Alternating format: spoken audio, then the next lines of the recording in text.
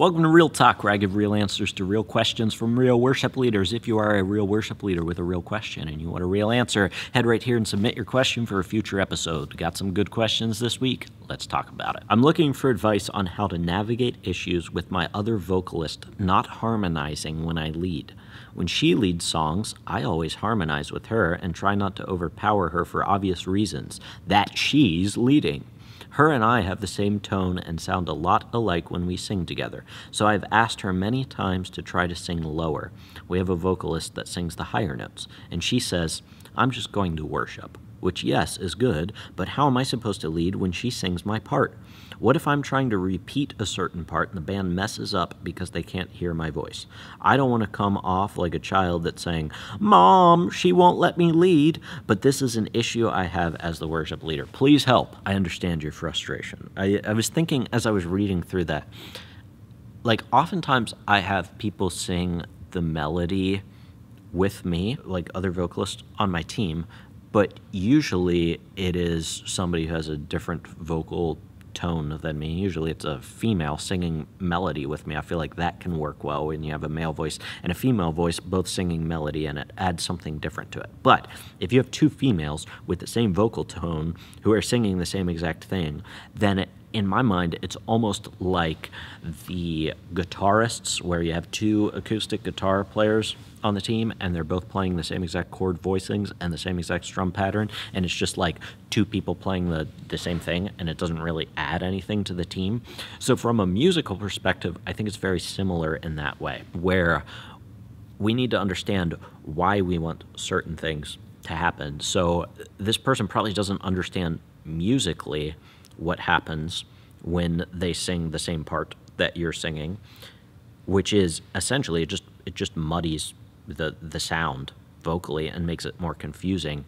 Now, I think there could be a case to be made where it's okay for them to sing the melody along with you, and this is something that I heard Passion Band talk about a while ago now. They were talking about how they've got, 5 vocalists or whatever it is leading on a Sunday because they have a big stage, and they said usually the standard is we only ever give one person the harmony part. Why? Because the main sound of the congregation that the congregation's going to sing with is the melody, so we want to reinforce the melody. So even though they have 5 singers, one other person is going to sing the harmony part, but then there's 3 other people who are going to sing the melody part to reinforce that part.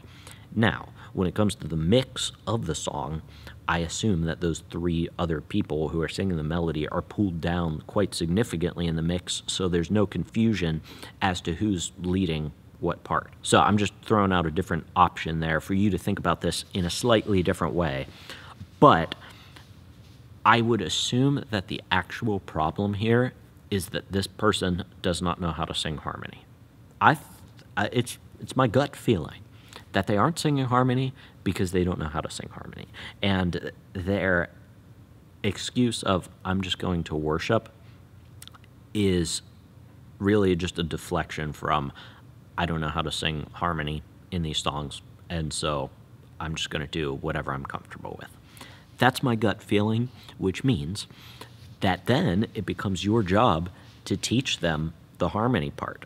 First of all, I guess we need to teach them why they should be singing the harmony part, which is you can tell them some of the things that you just told me. You can tell them that it's confusing for the team when you're both singing the same part. I think you could also tell them that it muddies the musical waters, so to speak. I think you could also play a recording back for your team. If you've got a live stream, pull that up some rehearsal and say, "Hey, I just want us to listen to this recording of the song," and it's not just for this vocalist, but they're going to hear themselves in the mix as well. But for everybody on the team, I think it's a good exercise to say, let's listen to ourselves and see what we did well and what we can do better. And if you've never done that exercise with your team, chances are your team has probably never or rarely heard what they sound like when they play from an outsider perspective. Not like I'm listening as I'm playing along, but from like an objective perspective. We're just going to listen to it coming through the speakers of our sound system. not playing along, but for the sole intention of listening to how we sound. And you play the song, and then at the end, say, okay, what did we do well? What could we do better?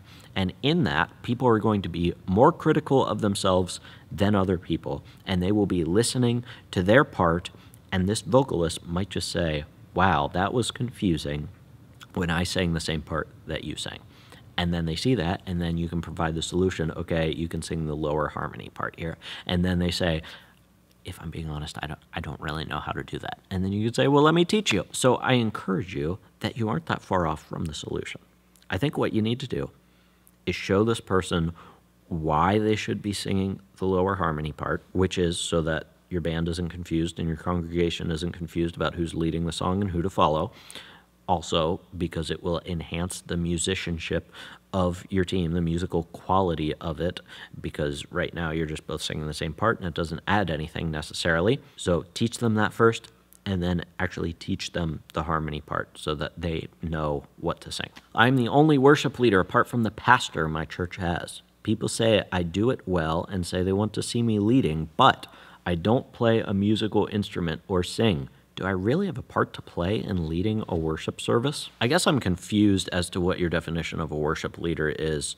And not that your definition is necessarily wrong, but typically people say I'm good at worship leading, but I don't play an instrument, I only sing, so can I lead worship? But you're saying, I don't play an instrument and I don't sing. So my question to you is, what are you leading in the service that people are saying you are a good worship leader? Because in my vocabulary, a worship leader is usually the person who leads worship. So I'm just throwing that out there because I'm trying to think what you might mean by that.